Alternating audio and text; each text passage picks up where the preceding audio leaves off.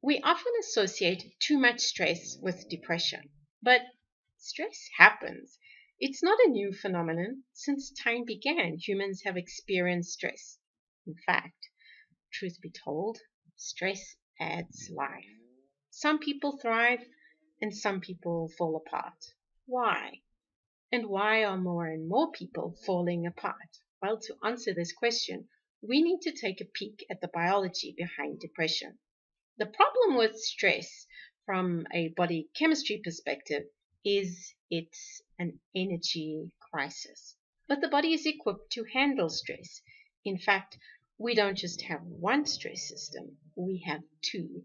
The first is the sympathetic nervous system, sometimes referred to as the fight and flight response. From the name, you can tell it's designed to deal with stress in the moment. The key player here is adrenaline. The second system is the HPA axis. This system is there to help you cope with stress that goes on for a longer period of time. Think hours, not days. The key player here is cortisol. Now, contrary to what you might think, cortisol is a good guy. When you're facing a situation, having a gunslinging cowboy on your side is a good thing. In fact, if it wasn't for cortisol, you wouldn't have gotten out of bed this morning. Seriously. Getting up and going every morning is a mammoth undertaking for everyone, not just the sleep deprived. So to get you up and going, a dollop of cortisol is drop kicked into play shortly before you open your eyes. Now, the way cortisol gets you moving is he diverts sugar to your brain. So cortisol is there to get you going. But once you're going, you should be okay, unless something bad happens. So cortisol levels peak around 9 a.m. in the morning, and then they steadily decline. Well, this is what happens on an average day. If you've lived through a hurricane, your cortisol will rocket up, giving you the energy you need to survive. Basically, what happens is your hypothalamus perceives trouble. It tells the pituitary, which tells the adrenal glands, to dump cortisol into the circulation. The cortisol then does its thing, but there is an off switch. So cortisol levels should never really be too high. Yes, but for most people, the level of stress they're experiencing is not hurricane level. It's incremental. So does the stress response in this situation work differently? Nope. The off switch still works. Having said that, in stressed out, depressed people, there is a cortisol issue. They have too much cortisol and too little at the same time. What's really happening is the rhythm is broken. So, what can be done about it? Well, since a world without stress doesn't exist, the best we can do is to lighten the load a little. Now, to figure out how to do this, we need to understand what stress is. It's complicated. Most of the time, we think of stress as the things that we can see. You can think of them as being above ground. And when it comes to stress management, this is what is the focus. Rightly so. But it's important to realize that there's an unseen side of stress, metabolic stress. I like to think of it as bad body chemistry. And this is what tips people over the edge. So, what causes bad body chemistry? In a word, lifestyle. We have people who eat too much and move too little, and then we have people who move too much and eat too little. Both groups can find themselves depressed. So, now that we understand what stress is, what can be done about it? Well, our focus is to lift the load. Providing actual hands-on support is hugely helpful. Emotional and social support can also make a big difference. an antidepressant prescription can provide some relief. So sometimes this is an option worth exploring. But to really lighten the load, the body chemistry issue must be addressed. Now, most of the time when people talk lifestyle, they focus on diet and exercise. I could do that, but I won't. The reason, if someone is depressed, they don't want to hear this. Deep down inside, they already know making changes in these departments would make a big difference. They would if they could, but they can't. They don't have the energy or bandwidth to do this. What if I told you you can improve body chemistry and it would actually be relatively easy? The secret to lightening the load is in the light. Remember, cortisol is supposed to keep a tight schedule.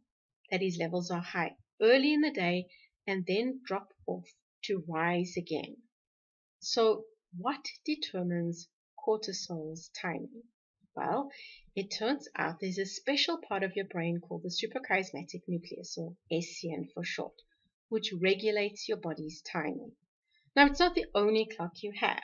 In fact, every organ in your body has a clock, but they all take their cue from the SCN, which is seen as the master clock. So how does the master clock tell time? Well, it correlates the amount of light falling on retinal ganglion cells with body function. The information is then passed on to all the body parts stuck in the dark so that they can sync their clocks. One of the ways it does this is through cortisol. So you can think of cortisol as the hands of the clock. But there is a back door. The SCN is also influenced by serotonin. It turns out that serotonin can shift the clock during the day and make the clock insensitive to light at night. Maybe some of you are thinking, finally, I thought depression was all about a serotonin shortage. You're right. Depressed people have a serotonin imbalance, which is why antidepressant medications, which are designed to increase serotonin, help. So, where does cortisol fit in? Well, it turns out serotonin is controlled by, you guessed it, cortisol. High levels of cortisol increase serotonin production. So serotonin levels are high in the day and low at night, assuming your circadian rhythm is normal. Of course, when you're stressed out, cortisol levels are not normal, so serotonin levels are not normal either, leading to a whole bunch of other problems because serotonin is a regulator of neurotransmission. This cheeky little guy is a master connector.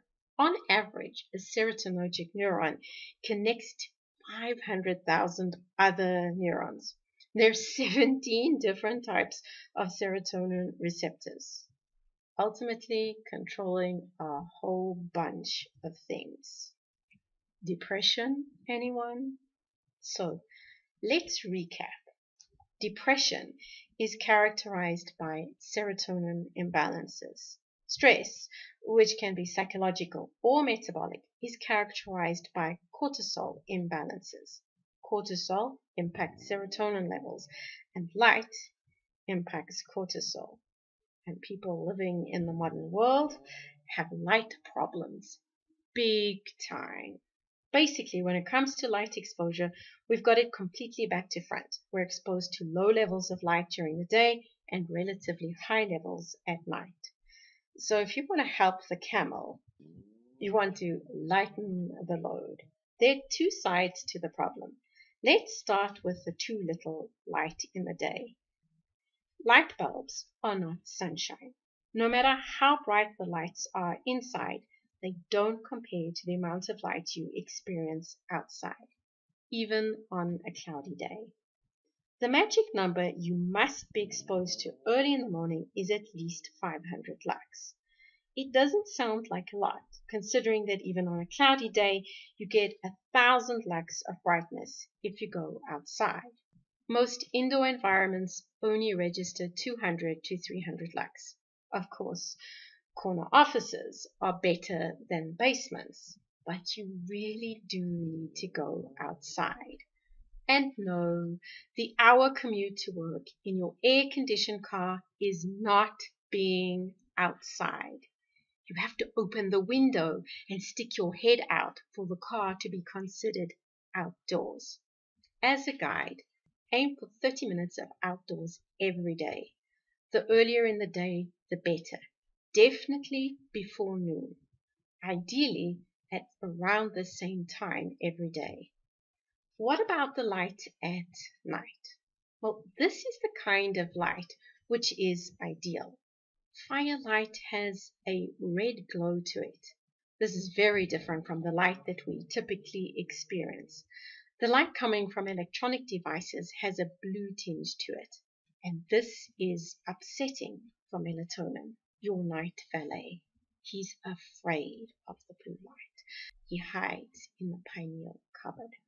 This is why melatonin is only out and about at night. If it's not dark, he's not out, and getting a good night's sleep is going to be a serious challenge, something that is very common in someone with depression. So what can you do to encourage melatonin to put in an appearance? Well, give your phone a bedtime. Avoid using electronic devices an hour or so before going to bed. Power them down. If this is not an option, wear eyewear designed to block out the blue light, and make sure you're sleeping in the dark. Most of us don't. Studies suggest not sleeping in the dark increases your risk of breast cancer, obesity, insomnia, and depression. So how can you ensure you sleep in the dark? Well, block out the light. This can be done by closing doors, hanging thick-lined curtaining or blinds, and slapping on an eye mask, so you limit the light you're being exposed to in bed. And one last thing, get an alarm clock. Time stamping in the middle of the night with your phone sends melatonin scurrying. And if you're afraid of the dark or must get up to pee or breastfeed, make sure that the light you're exposed to is or mimics candlelight. Lightening the load will go a long way to helping you cope with all the other stresses in your life, protecting you from depression through better body chemistry. For more tips and strategies that will help you to create better body chemistry, visit our website at www.betterbodychemistry.com. Browse our library or enroll in one of our courses or programs. If this is your first time here, be sure to subscribe to our channel so you catch future episodes of Better Body Chemistry TV. Thanks for watching. Until next time, remember, small things can make a big difference to your health.